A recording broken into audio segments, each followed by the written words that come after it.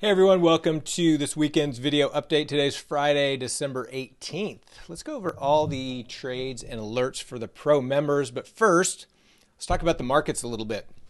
Looking at SPX, hit a new all-time high today. This thing just continues to be strong. I've been talking about it really since, back here. We did have a little flush before the election, but it has just been all up, up, and away since after the election. And of course, the news of the vaccine coming out, and new stimulus, and a lot of other factors just keep pushing this thing up. But what's interesting is you look at the NASDAQ, same thing. I mean, this thing has hit new all-time highs today. If you look at the Russell, which is small caps, has a lot of banks, a lot of financials. I mean, this thing obviously new all-time highs as well.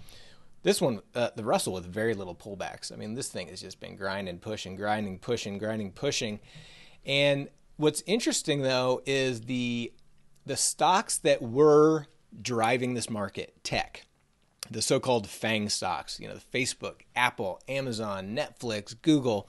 I mean, if you look at Apple, Apple's near all-time highs. It hit a new all-time high yesterday. But look at some of these others. Amazon's not an all-time high. I mean, it hit it back in October, but it's a decent amount below. If you look at some of these others, like Facebook's not at all-time highs. Okay, I mean, it hit it back in November. Microsoft is not at all-time highs. So we have a different crew of stocks really driving this market. I mean, you've got, of course, Tesla. I mean, Tesla just ripped through its all-time highs again today after it continues to set new all-time highs. I mean, you got companies like Twilio hitting new all-time highs. Uber, a little bit under its all-time highs. Like Wynn Casinos, all-time highs in the midst of a pandemic where, casinos definitely are not as packed as they were pre-pandemic.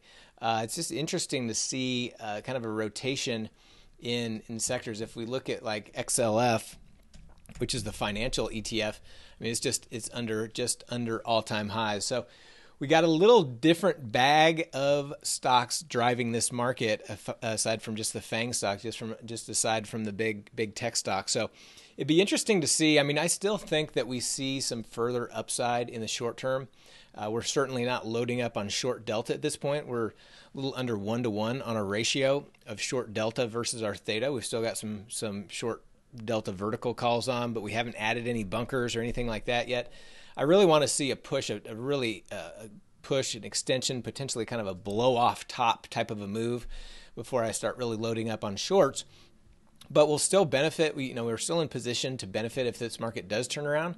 But we continue to book profits with our other strategies as this thing continues to grind and push higher as well. So interesting stuff. We'll continue to do what we do. I think on our closed trades already this month of December, we're up over $3,500 on our core portfolio. And then let's move to our day trading before we get into the alerts. This week on day trading, did really well on our mighty 90s alone, booked over $2,900. And if you guys, I know, some people have to work and cannot watch the live stream for the day trading. But if you have not been in there, I would highly encourage you to do it. We're having a lot of fun, and we are just booking profits. I mean, great week for the mighty 90, like I said, plus 29.72. Only did one pairs trade for minus 170. And then the runners actually had a down week in the runners for the first time since October, and small red days every day this week. We didn't trade Friday due to a funeral confliction, but I'll afford red days. So for the week, net over $2,000. And the one thing about the runners, like I said, this is the first red week we've had in the runners since back on October 19th. And look at last week was barely green, but look at our winning percentage on the runners has been a little bit low. We got to get that over 50%. I don't focus on win rate because we're cutting losses really quick. But as you'll notice, if we're up at 60% win rate or 55 or over 50, we're usually pretty green on the runner. So we'll get back at that. I mean, one red week is not a big deal. You're going to have those. But our mighty 90 continues to be phenomenal this week, over right at a 75% win rate. And you'll notice anytime we can be 70% or better on the mighty 90, we're typically pretty green. So Good stuff there. Overall, since September, since the first part of September, we've got the last day of October on here as well, but up over $36,000 on our day trade. So continue to do really well there. All right, let's jump into the alerts and take a look. Starting with Monday the 14th, we did a closing trade in Tesla. This was an iron duck that we had in Tesla. Booked a big profit there of 168 bucks. Price ran up. Didn't really have a chance to get back to our duck head, so we just closed that out early and booked big profit. Next trade was an opening trade in Netflix. So we did a weekly double calendar. I got some questions from members here because we usually do these weekly double calendars just in the indices like SPX. But in this case, Netflix set up well. Did this with the front week of 4 days to expiration and the back week at 17. So we didn't go to the next weekly. We actually skipped a week and went out based on the implied volatility skew of those different option cycles. So we had a closing trade in that, so we'll get to that here in a minute. Did a rolling adjusting trade in Apple, so this is a long put vertical, one of our short directional plays.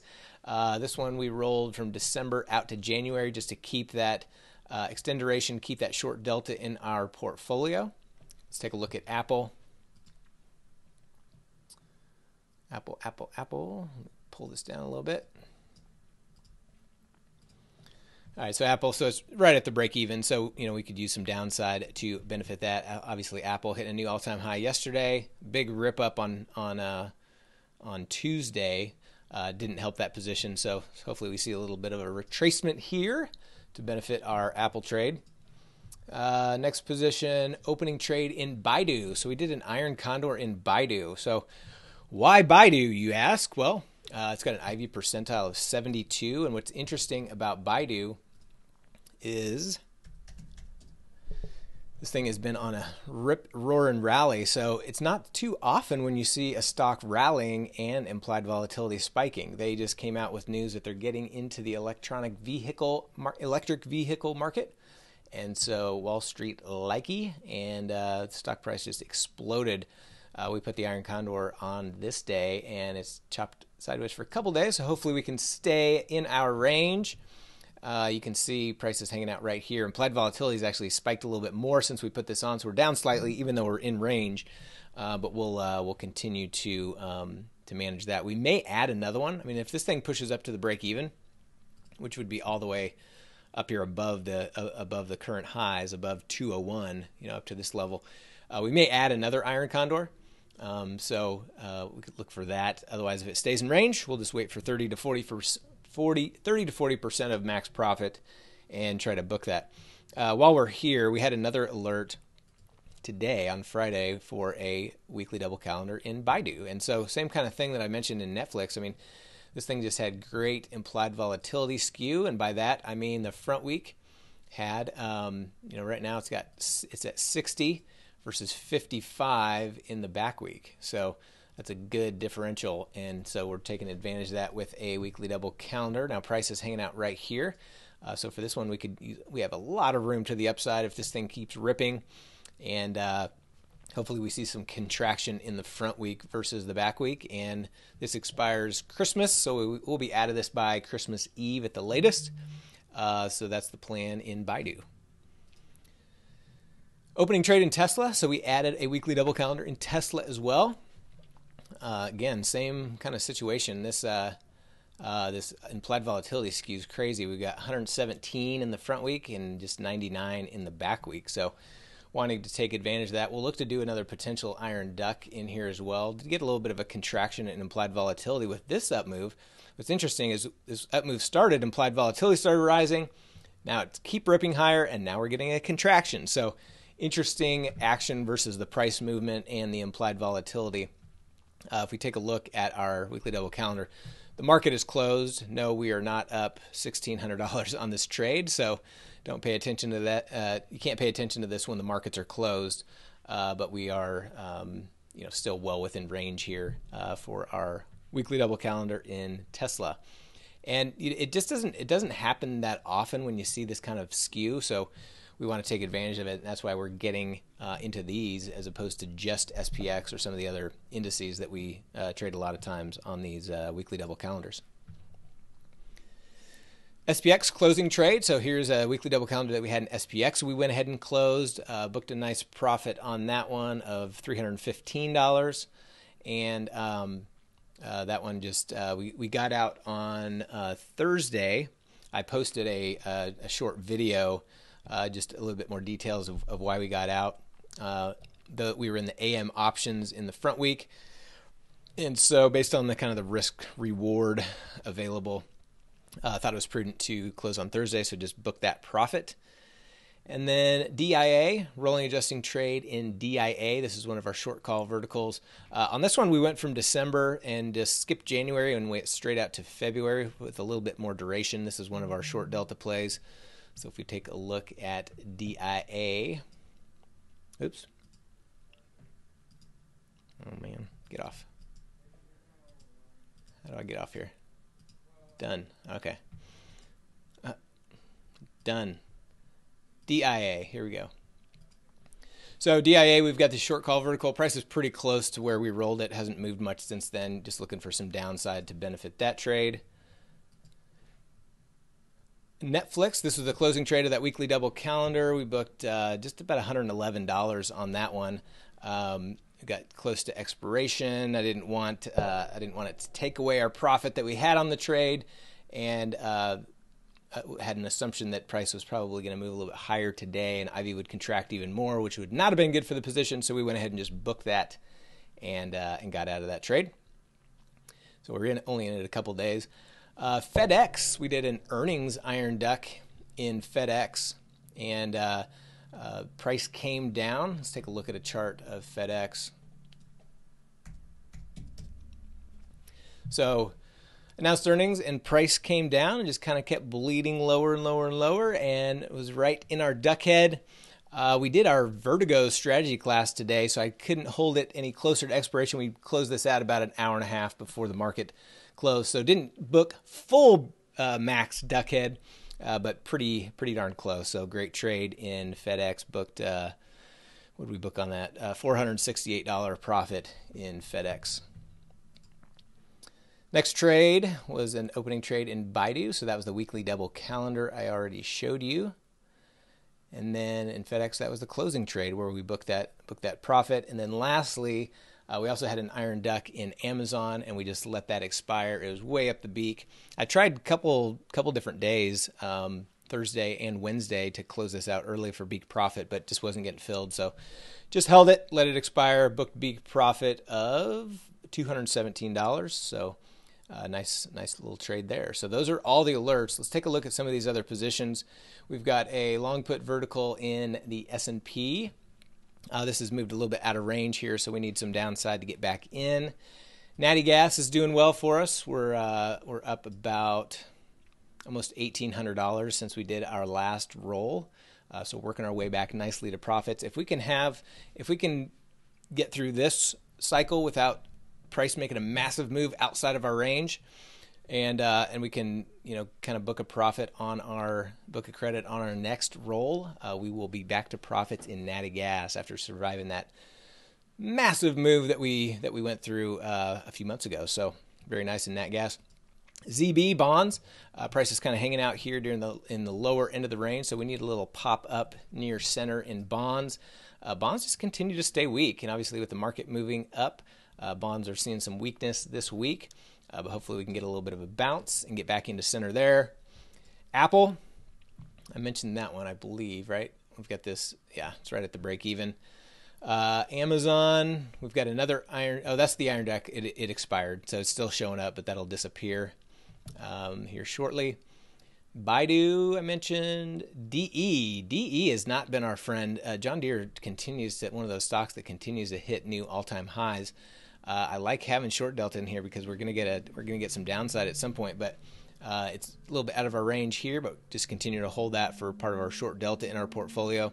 Same with IWM. We've got a long put vertical. This one's out in January, and just looking for some downside to get back into range there. Same with Qs. That was just outside of our range, so need a little downside to get our January vertical back in. SMH, we've got this short strangle that we've adjusted a few times. Now price is out of our range, but if we look at just our puts, let me zoom in a little bit more on this.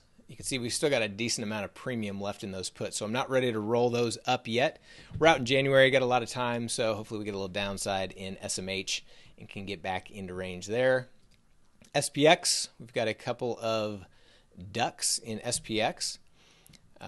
This one is expiring at the end of the month at 12/31. Price is pretty well up the beak here. Not far enough to close early yet, but if it keeps running, we may close that early. Still got a, let's see, let's set our price slice to give you an accurate percentage. If we put it right on the edge of the beak there, we've still got a 20% chance that price could come back into the duck head. But like I said, if it holds here, pushes a little higher, we may just close that out early, book that beak profit, and move on, add another one. And then we've got a shorter duration duck. This one expires 12/22. 12/22, so same thing here. We've got about a 24% chance this could get back to our max profit area. Same thing, if this thing continues a little bit higher, we could book that one early as well. And we'll continue to add some ducks into next week. We'll be looking at ducks in Tesla. We'll be looking at ducks in an indice like SPX. So we'll look for some more of those next week. SPY, we've got an iron condor, pretty well centered here. About $175 of profit. Would like a little bit more before we do anything with that. I mentioned Tesla. And then lastly, XLK. So we've got another one of our short delta plays. It's a long put vertical, needs some downside to get that back into range. So those are all of our alerts. Those are all of our positions. Next week we will not be streaming for the day trading for Christmas week. It's not the greatest week to be trading. So we will be offline. I'm going to try to potentially sneak in a live stream on Wednesday or Thursday. So Wednesday or Thursday, Christmas Eve. It's not 100% for sure. I will keep you guys posted. I'll post in Discord, shoot out an email if that comes to fruition. But for now, on the calendar, we're scheduled to be offline on the streaming all next week.